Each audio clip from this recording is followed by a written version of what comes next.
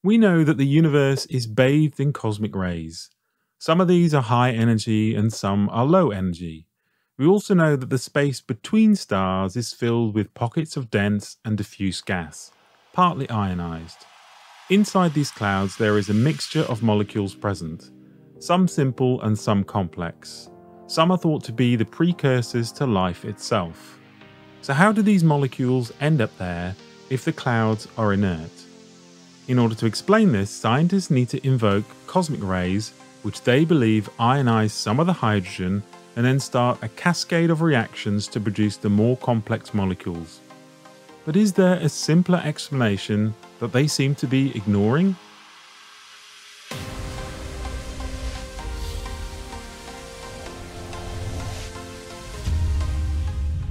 When we examine these clouds, we know that there are dense and diffuse clouds. The dense clouds absorb light and look dark.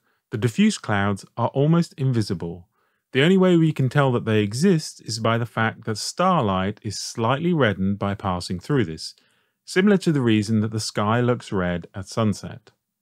Back in 2004, scientists published a paper which revived a concept which is over 30 years old.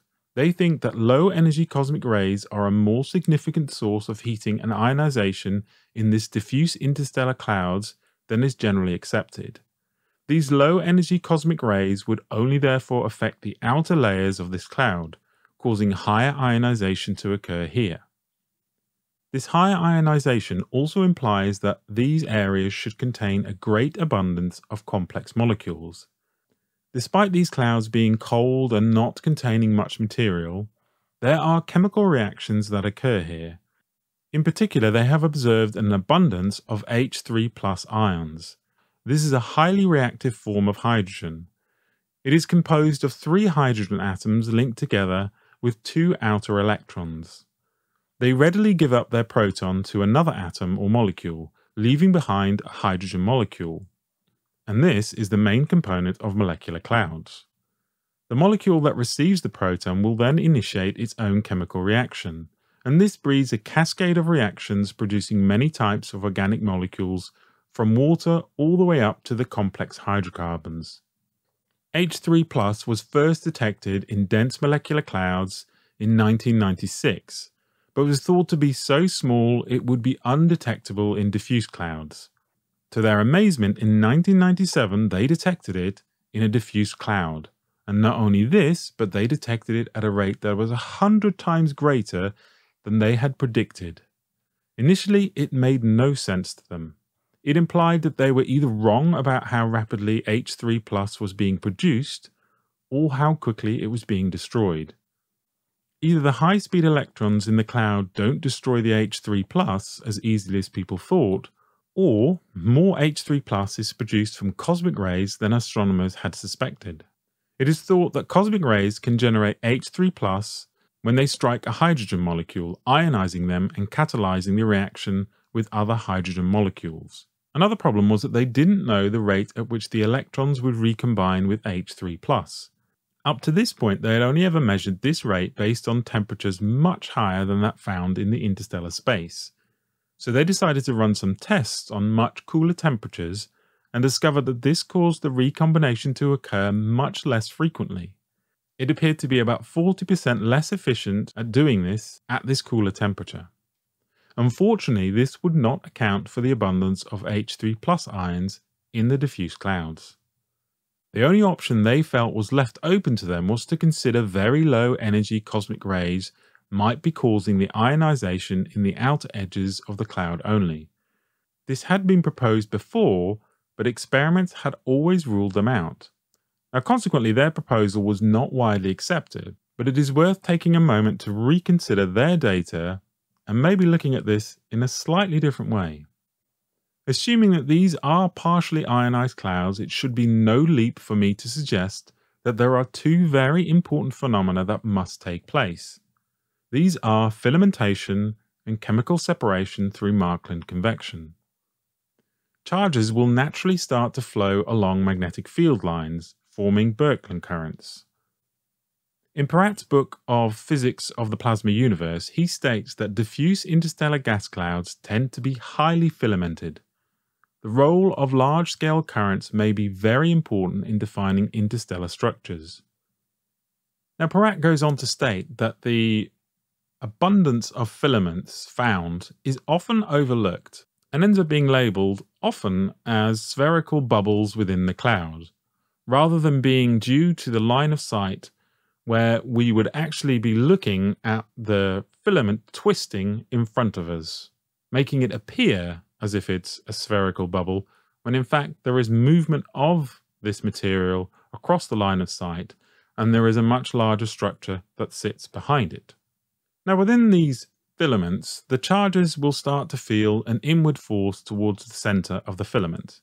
This will cause a temperature gradient to exist, with the greatest temperature on the outside and the coolest towards the center. This means that they will slowly start to drift inwards, and the temperature and the rate of collisions will start to drop. And once the temperature has dropped below the particular molecule's ionization temperature, recombination occurs. And this causes molecules to become sorted according to their ionization potential. Helium, then hydrogen, then oxygen, nitrogen, carbon, silicon, iron, etc. This is called Markland convection and allows the material to be separated radially. Now, it is important to realize that in most of the papers, Markland convection is discussed alongside temperature. The temperature is a very subjective term when discussing plasmas, and it is much better to actually discuss the ionization energy itself. Therefore, molecules with a higher ionization energy will collect on the outer edges, and this obviously then still includes helium and hydrogen, and the molecules with lower ionization energy will tend to move further inwards. And as they move inwards, they will reach an energy level where the electrons can recombine with the ion to form the neutral matter. And in this process, you would expect to find more ionized material on the outer edges than in the center. If there is movement occurring in these filaments, then it is highly likely that this ionized material is coming from somewhere else. The ionization may well be occurring far away from this cloud. So why do I mention Markland convection then, as this implies that it should all become neutralized? In Markland's paper, he discusses that it is also possible that this inward pressure can be balanced by the outward diffusion of neutral matter. And there are also more complex ways of looking at a Birkeland current which may also stop this Markland convection process occurring as well. And that is something that I will be covering in a separate video to this. But in this paper, they discussed one solution to this problem was that somehow the electrons in the cloud were not destroying the H3+ ions. Oddly enough, they never once considered the potential that both the ions and the electrons were organized into filament structures, as Peratt had pointed out. And this would tend to stop the electrons from recombining with the H3+ as easily. Markland convection would also account for the reason that we see an abundance of hydrogen and H+ ions in the outer section, and will also provide a mechanism to account for the chemical reactions and the formation of the more complex molecules. We must also consider the evidence from sapphire, and this shows by just inputting hydrogen into the chamber, they were able to make many other molecules, and one of those molecules that they created was indeed the H3+ ion. They also produced more complex molecules, including oxygen. So the question is, where are these elements created? Are they created far off in some more energetic part of the filament, and then carried along the Birkeland current?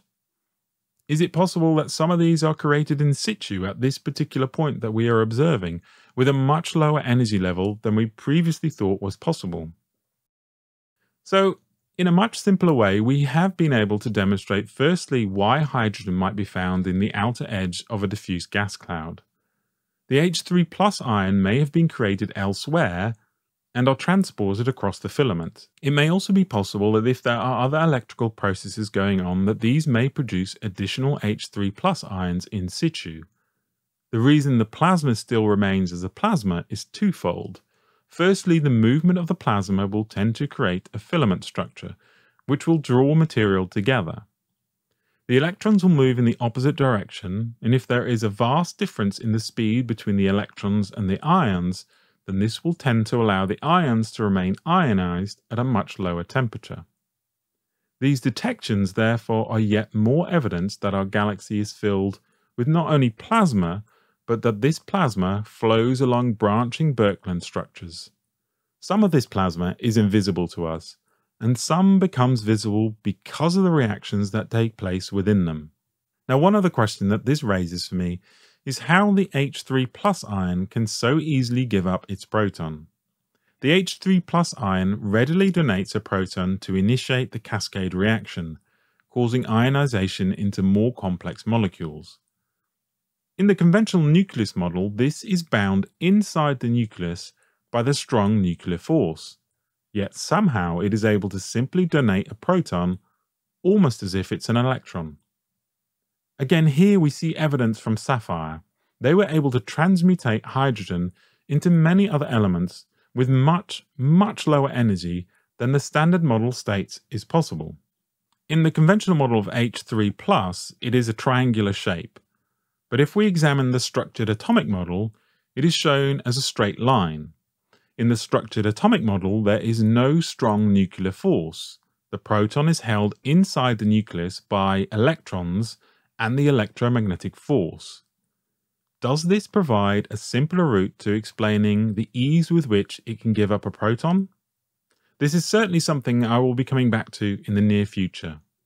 As always, be brave, be curious, the truth is waiting for us. Until next time.